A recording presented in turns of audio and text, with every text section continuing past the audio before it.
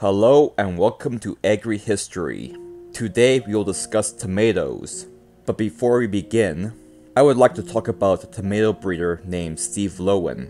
He was one of my teachers in Ridgetown College, as well as a major influence on me going into the agriculture sector as a student.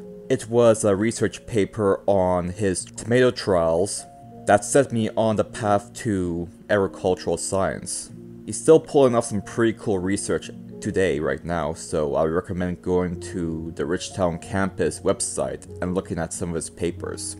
So this video will be not just a video on tomato domestication, but a dedication to Steve Loewen. So sit back and relax and enjoy the origins and domestication of tomatoes.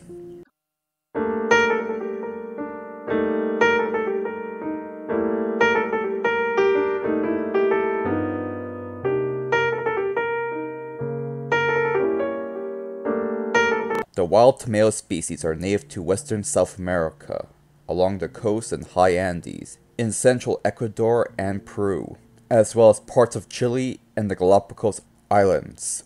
If you look at current genetic evidence, our common tomato Solanum lycopersicum shares a common ancestor with Solanum pimpifolium and Solanum cheesemaniae. Unlike our domesticated tomato, there is some self-incompatibility in wild tomatoes, increase in the amount of outcrossing that happens, as well as genetic diversity.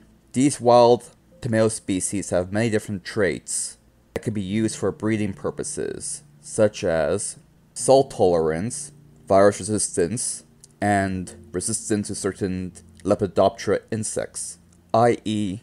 moth larvae. These traits are found in Solanum cheesemaniae. The direct wild ancestor to our tomato has increased moisture tolerance, resistance to various types of fungal disease, including fungi that cause leaf spotting, wilt, and root rot. Solanum pimpifolium has traits such as improved color and fruit quality, resistance to insect, nematode, and disease damage, as well as drought resistance. All three mentioned species have use in breeding purposes.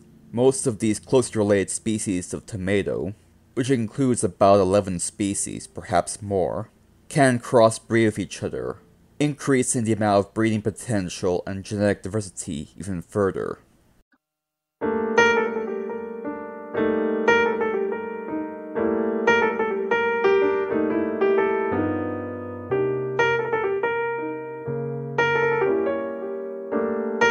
Although it's been quite a bit of time since tomatoes were introduced to Europe and then North America, the origin point of domestication is still unclear, and the two main models for how this happened is still being debated. The first model is a Peruvian origin, the second model is a Mexican origin. The researcher Dr. D. Condole looked over many different pieces of data, both botanical and archaeological, to see if he can figure out the origins of tomato.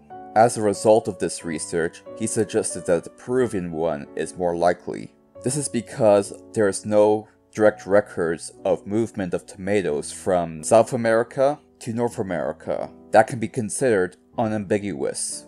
The earliest known names we have of tomato are Mala peruviana and Palmi del Peru.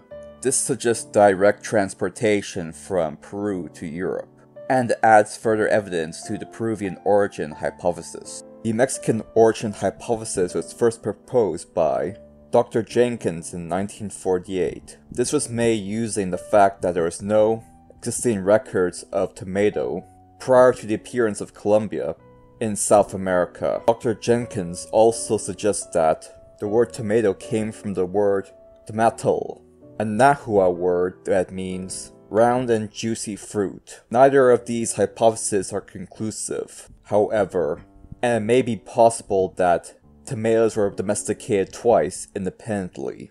It was also speculated that the wild cherry tomato found in Mexico was the ancestor to our common tomato, but it was later discovered through genetic tests that the wild cherry tomato is actually a hybrid between wild and domesticated tomatoes. This may indicate an Andean origin, Tomatoes were probably introduced to Spain via Spanish conquistadors after the capture of an Aztec city in 1521. Due to its resemblance to the poisonous species belladonna, tomatoes were not used as a food source until the late 17th century. Tomatoes, however, became commonplace as a foodstuff in the mid-18th century. Tomatoes at some point also reached England, and from there they were exported to the Middle East and Asia by John Baker.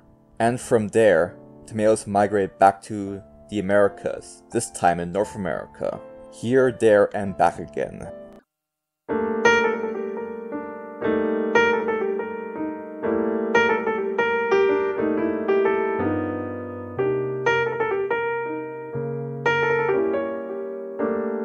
Today, tomatoes are sold as a fresh product, as well as a processed food, such as canned soups, ketchup, and tomato paste.